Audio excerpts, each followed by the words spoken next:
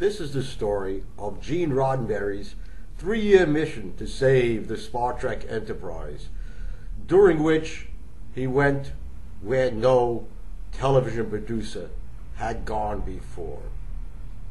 Gene did this first before the show even got on the air. He made a pilot which didn't work, but which he promoted at endless science fiction conventions and hooked up with the community of science fiction fans, which at that time perhaps numbered 5,000 people worldwide. Also, he made a second pilot, the one with Shatner as Kirk, and he took that around to all these fan conventions and built up support among the fan community for Star Trek. And this time it got on the air. However, after the first season, Star Trek had never ever gotten above 20 in the ratings, and the network decided to cancel it. And Gene Roddenberry decided he wouldn't let them do it. At that time, there were maybe 5,000 science fiction fans in the whole world, most of them concentrated in the United States. They attended science fiction conventions. They published amateur magazines called fanzines. They wrote letters to these magazines. And Gene Roddenberry had been around this and had used this and had made contacts with this when he got the show on the air. And he decided that he would organize a letter writing campaign to force NBC and Paramount to go ahead with the second season. So the first thing he did was contact a few well-known science fiction writers at the time.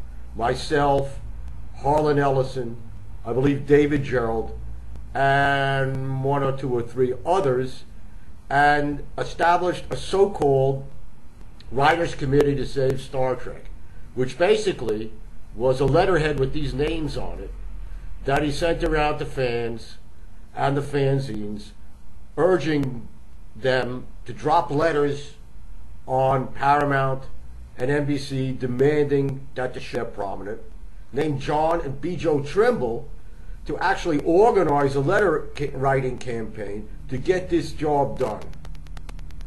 And at that time, if a network or a studio got a few thousand letters over a few months supporting a show, they were fairly impressed.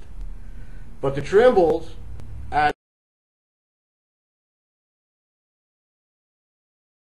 the so-called committee organized maybe 1,000 fans all told to dump maybe 10 or 15,000 letters on Paramount and NBC demanding that the show go on. And also, it became a media cause célèbre. So the network didn't know what hit it, and the show went on for a second season.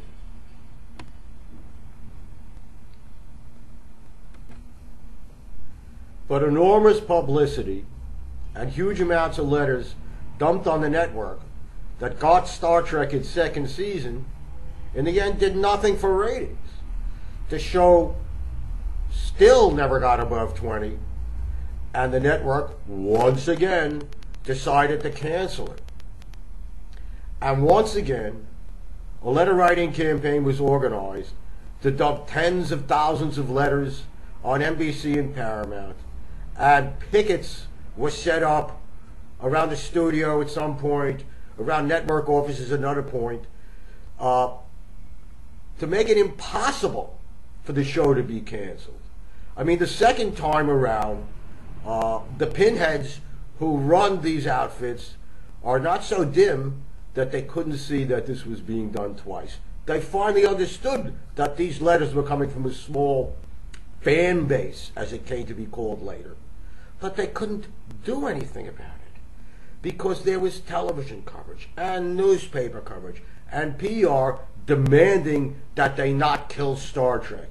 So even though the ratings were lousy, they found themselves in a situation where they just couldn't kill the show. So, after the network realized what Roddenberry had run on them twice, they didn't want it to happen again. So what they had to do is make Star Trek fail in the third season even worse, and horribly so.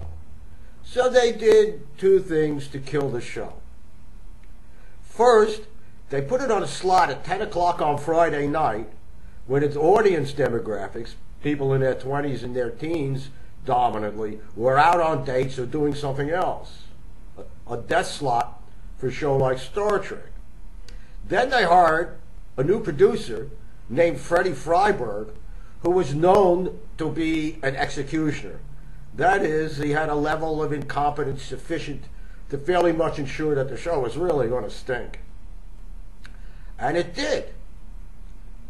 They couldn't cancel it in mid-season, but at the end of and they didn't want to at that point, because in order to sell a syndicate package, you needed 72 episodes, 3 seasons.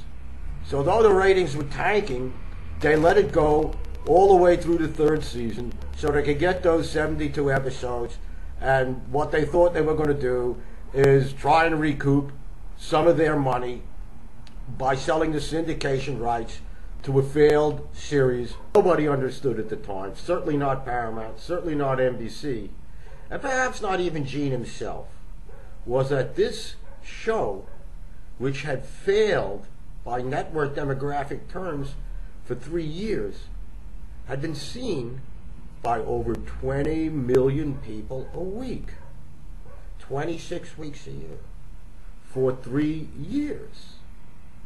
That's a lot of viewers.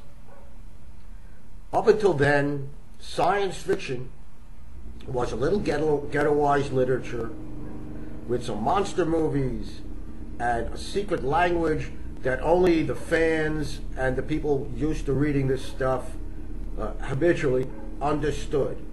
Star Trek introduced the tropes, the imagery, everything about science, the language, everything about science fiction to a mass audience, big mass audience, for the first time in history. And so the show, which died in its first run, became a huge, huge, huge success in reruns for 10, 15, 20.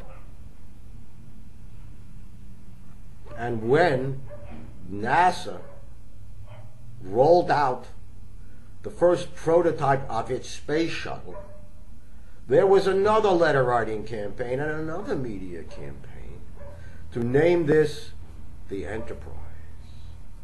And so it came to pass that when the first model, the first mock-up model of the Space Shuttle Enterprise was rolled out at Edwards Air Force Base, I believe it was Edwards, it was rolled out to the Star Trek theme music, and President Gerald Ford was there to shake hands with the guests of honor, the crew, and the captain, James T. Kirk, of what everybody thought of as the real Enterprise, the one launched by Gene Roddenberry way back then.